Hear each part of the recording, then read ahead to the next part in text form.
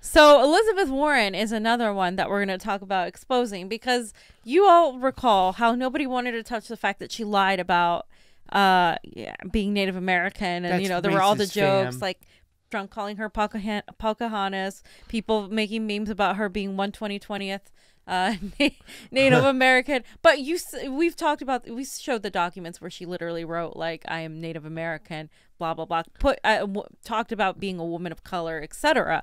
A color, I don't know where she thinks she has this, but here's a video of her actually responding. No, here's a video of her responding to this. An admission from Warren: I shouldn't have done it. I am not a person of color. I am not a citizen of a tribe, and I have apologized for confusion I have caused. Okay, there. Let's play the video. How long ago was this? But even so, I shouldn't have done it. I am not a person of color.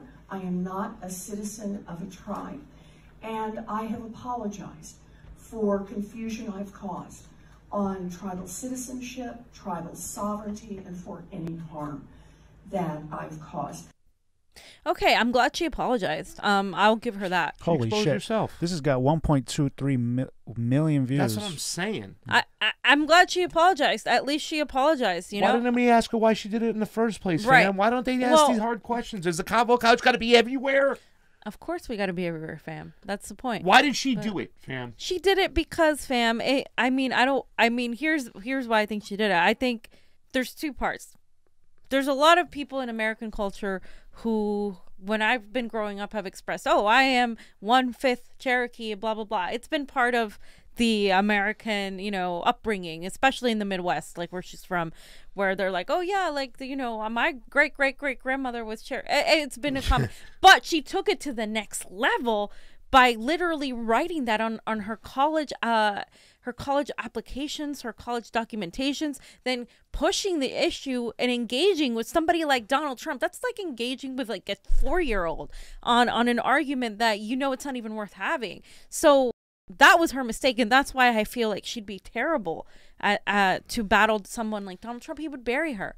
And that just shows to me why she has like no integrity, in the sense of like, you know, really sticking to something and saying, okay, I'm this and that, I'm not going to argue with you. But she decided to argue with Donald Trump, and then it just got worse. And to have the audacity to consider yourself a person of color when you know you're really not a person of color is a little, it's a little ridiculous. Okay. I know, in my past life, I was an Italian grandma, so I know what it's like to be a female, but not a yeah. You know, Italians aren't white, according to you. What's Elizabeth Warren? What? She's been exposed.